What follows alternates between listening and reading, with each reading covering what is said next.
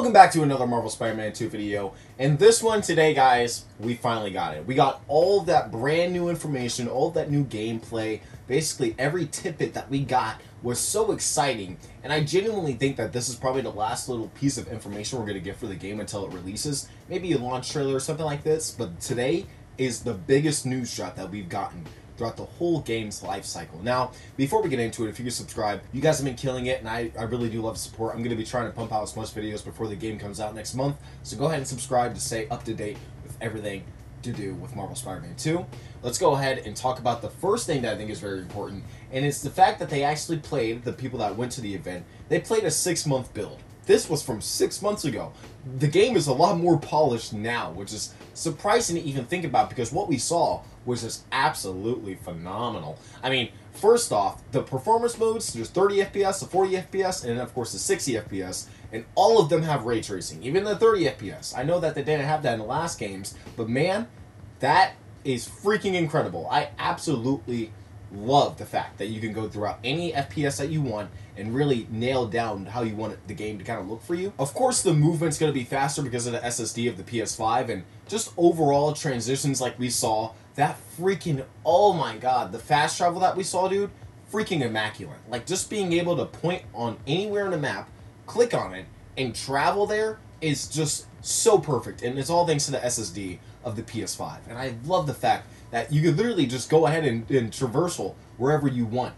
There's a lot of things, of course, like hair physics and stuff like that, like Mary Jane having her hair down. That's apparently never really been done a lot in video games, having characters have their hair down, because that's the flow and whatnot. So the PS5's hardware is just immaculate. It's definitely a lot better than what we got from previous games, and from what, of course, we've been seeing from Miles Morales on the PS5, and of course the remaster as well. It's a step higher, and it's just perfect for this game. It's so much bigger. Another thing we gotta talk about is, of course, the combat. The freaking symbiote surge where it has the rage mode, oh my god, oh my goodness. Bro, the suit changes, and he almost looks like he's slowly turning into Venom when he turns into a rage mode. What if there's a moment where you push that rage mode and it makes you become Venom? Ah! I'm just saying, the rage mode is an incredible feature, and I think that overall, the quick-fire gadgets that we got and the quick-fire abilities are really going to make the game so much smoother. I haven't been able to play it because they didn't invite me. They invited somebody that has 8,000 subscribers and 2,000 followers on Twitter, and he somehow got to play the game before me, but it's okay. What we're talking about here is, of course, what they played. And, you know, the combat just looks like it flows so much better than how it did in the previous games. And all of the moves, the sound effects, it sounds more impactful. It sounds like they're really trying to make the symbiote feel like you're really hurting guys. And even the takedowns are just something that looks straight out of a goddamn Mortal Kombat game. I love everything that they're doing right now. Even the boss battles, too. The boss battles have freaking health bars.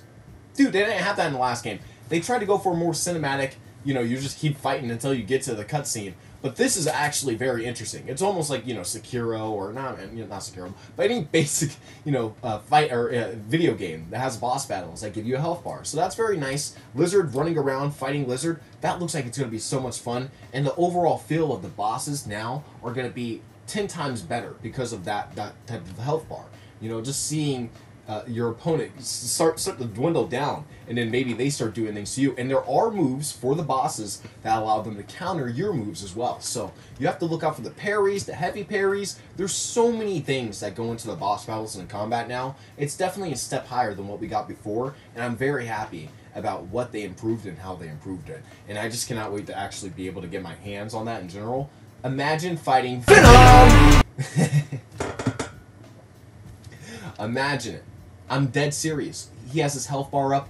You get to like switch as Peter or Miles is slowly beating him up, and then he has another health bar and just does more and more shit. Like, bro, this game is gonna feel and be so epic just because of that little change there.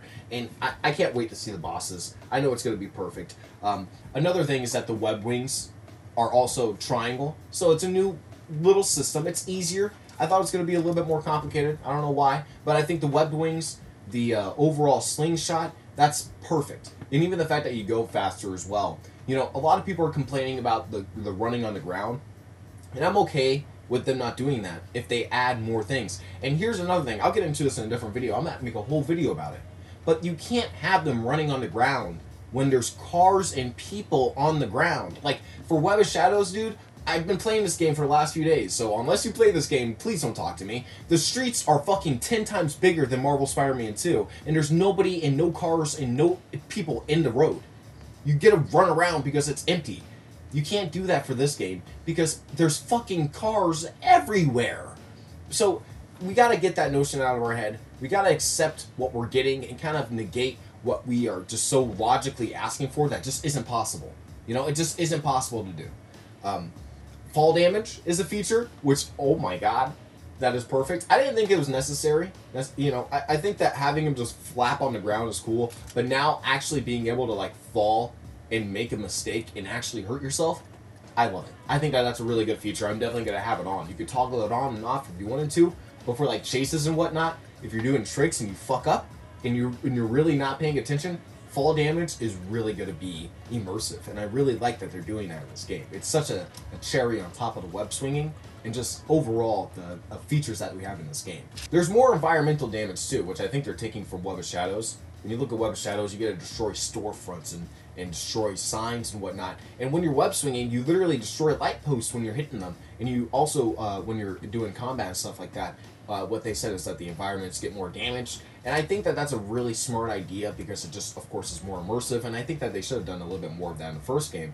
I guess the first game kind of allowed you to burst out windows, but that's only if they were actually, of course, you know, like enemies inside the building. But I think that if you're the symbiote Peter and you just start bursting out windows for no reason, it'll be funny as shit.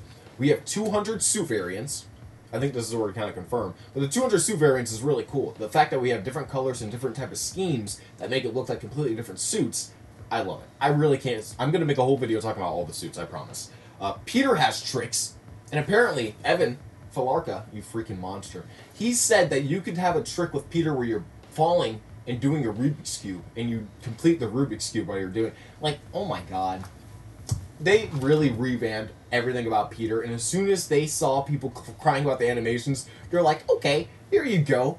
And now they're giving us everything with Peter. It's perfect. They probably give us all their assets, every deleted file that they had from the first game and this game. They're like, fuck it, here you go. And they're probably going to give us every single animation for the Peter tricks, the Miles tricks. Miles apparently still has the same tricks, but that's okay. I think that that's fine. You know, he doesn't really need more tricks right now. There's not a lot that you could really do. Maybe if you just revamp them and change them a little bit, but I'm not gonna complain too much. I loved Miles' tricks in the first game anyway, so that's not too much of a turn off for me. You could use symbiote abilities for any suit, and that's very interesting. The fact that you can actually just go ahead and use like the Raimi suit and use the symbiote abilities, or go ahead and use like the 29-9 suit and use the symbiote. Like, that's really awesome, and I think that that's a nice way to kind of immerse yourself in the game too, because if you still have the symbiote while you're playing throughout the story, right, you have to use the symbiote every once in a while, and then at the end of the game you're not gonna have those abilities, so you still use the suits normally. I get where they're coming from, and I think that overall they're really doing a really good job of giving us everything we really need for this game, and it's perfect. A few other things that they have too is that apparently there's a Spider-Verse side quest, and a lot of people might get mad about that. I'm on the fence. They might be setting up something in the future, maybe even DLC, maybe even a third game, or maybe even a second Miles Morales game where he does his own thing in the Spider-Verse for just one game. That would be kind of cool, right? A 10-hour Spider-Verse experience. They could really throw out a lot of things there. So I think that that might be setting up something in the future. And they kind of already confirmed it's a Spider-Verse thing. Like, they're talking about, you know, villains from this Spider-Man universe. And it's like, it's so weird. The way they're wording things, it really is leading me to believe that that multiverse thing might be a bit of a big thing in the next game. So we have to wait and see. And that's, I mean, pretty much it. There's the small things that we talked about yesterday with, of course, Miles being able to jump in, or Peter being able to jump in during combat, and, of course, the web wings and how that works. I've already showed off this fast travel earlier. You know, all the things that we basically talked about here is just massive. I'm sure I missed a few things here and there, but for the most part, those are the big things, the big gists that really are important that you need to know about this game. And I personally think that this is winding up to be one of the best superhero games of all time. These guys got to play 3 hours of this game, you know what I mean? So they got really, really lucky. And it's really incredible that Insomniac gave people the opportunity. I kind of wish they did demos still, because like in Arkham City, they give us like an 11-minute demo in the first, like, of course, part of the game, and you get to just play as Batman running around for a little bit, and there's not like major spoilers or anything like that, but you know, they could do the same thing here, where they give us a little part of the game. You get to like fight Lizard a little bit. I mean, we've already seen most of Lizard's boss battles. I don't know why they can't just give us a demo like that. I think that would be cool to really give to the public, like maybe a week before the game comes out and get people hyped.